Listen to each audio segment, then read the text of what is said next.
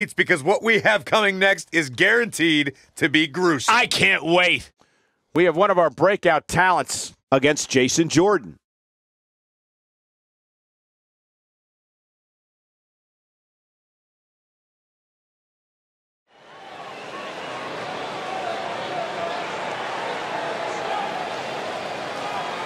The Indie Invader is here. It's Buzz.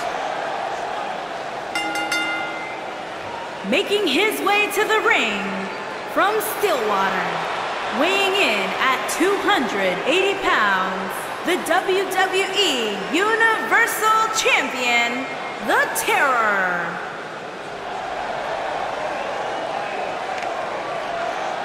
There's been a lot of coverage on Buzz's falling out with Baron Blade, but less is known about Buzz's other mentor, his father. I do know, however, that Buzz has an old saved voicemail from him that he uses as motivation before his matches. Saxton, you've been snooping through people's phones again? No, Buzz told me about it, I swear.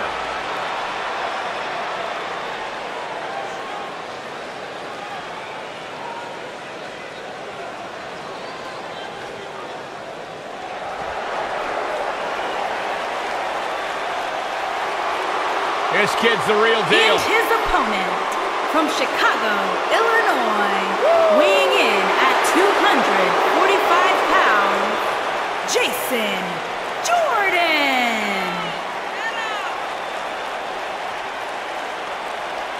Hey, Byron, here's a little trivia question for you.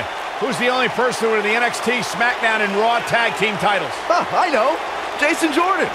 For the first time in your life, Saxton, you're right. He read it off my notes.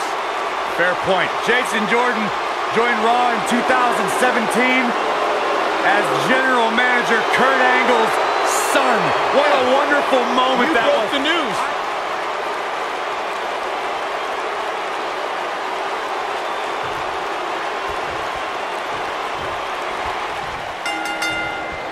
This is it, ladies and gentlemen. Ouch. Hell in a Cell. Without a doubt, this is going to be one of the most hellacious matches we have ever witnessed. Oh. Big punch finds its mark.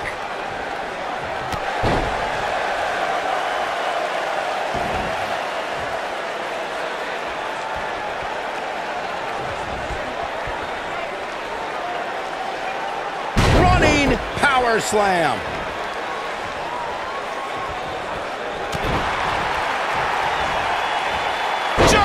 Suplex!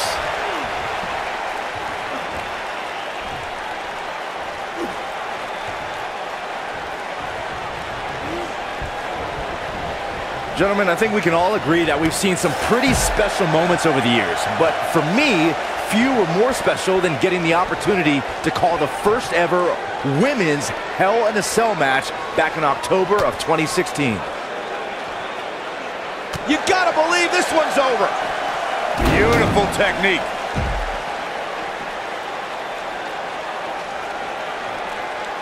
Recalling that first ever women's Hell in a Cell match, I gotta say, the ovation Sasha Banks received that night was among the loudest I've ever heard, but I didn't remember you actually calling the match.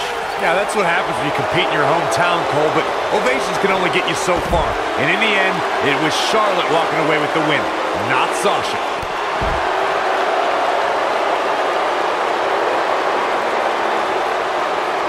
What's the next move for Jason Jordan to turn things around quickly to remain in this thing? I'm not sure how much more he has to give. Earlier today, guys, the locker room area was still talking about the Superstars' last match. In fact, I overheard one competitor say he wished he could pull off a performance like that. He's got him covered. Digging deep for a kick out. He just powered out there, Cole. He's looking at it. Michael, I'm not Slam down hard. Will Buzz be able to continue? I doubt it. There he goes, crashing to the floor.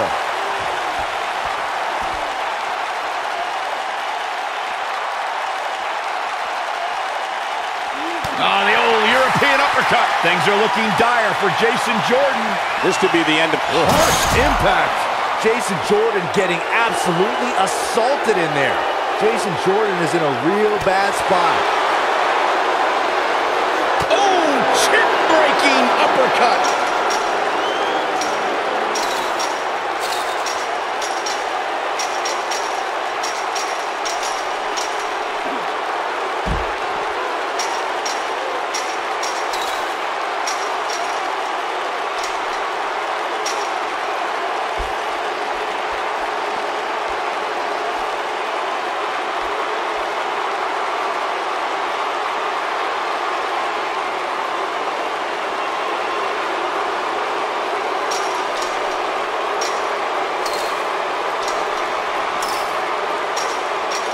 Guys, there are nights when it's clear which match excited the WWE Universe the most.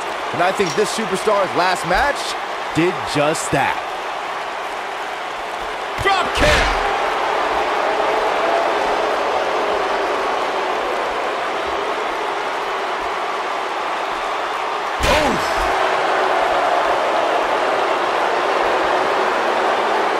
The last time out certainly was amazing for this superstar, as Byron was saying earlier. But moving on to tonight, Corey, what has to be done to walk away with the win? A pinfall or submission? What is this, your first time, Cole? Jason Jordan just too fast for him. Jason Jordan just too fast for him.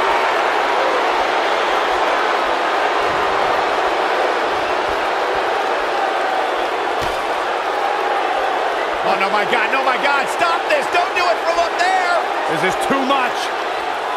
Of course, guys, we all remember when the Hell in a Cell debuted in 1997 and how harrowing the structure looked.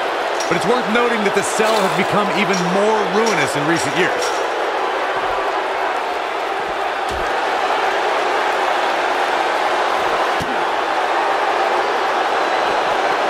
You know, Corey's point about the cell evolving in recent years is absolutely right. In fact, Byron, the structure is now well over 5 tons. And I believe that's more than twice as heavy as the original cell, Michael. And believe it or not, it's increased in height by nearly 5 feet.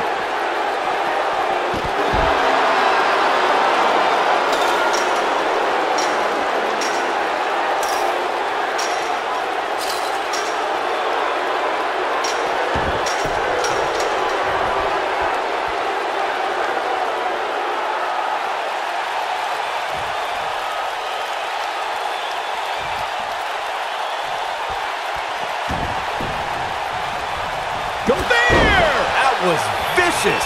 There, his shoulders are down. Yes! Unreal performance. The devil was afoot in this Hell in a Cell match. Let's take another look, guys.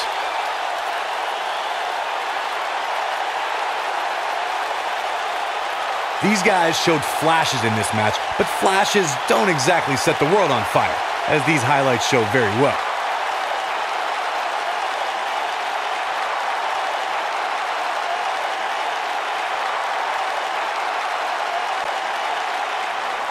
Here is your winner, The Terror. Well, that one was over before it even started. You know, it didn't happen often, but I can attest, being pinned is humiliating. Thank you, everybody, for joining us tonight, and what an epic Hell in a Cell match we just witnessed.